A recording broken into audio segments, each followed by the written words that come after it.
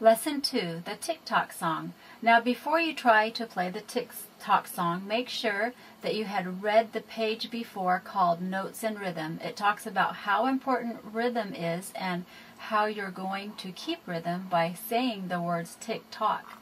The Tick-Tock song is the first example of how you will play and count at the same time, and it's important for you to know and to remember to always count out loud. I'm going to demonstrate this. Tick-tock, tick-tock, tick-tock, tick-tock, tick-tock, tick-tock, tick-tock, tick-tock, tick-tock, tick-tock, tick-tock, tick-tock, tick-tock, tick-tock.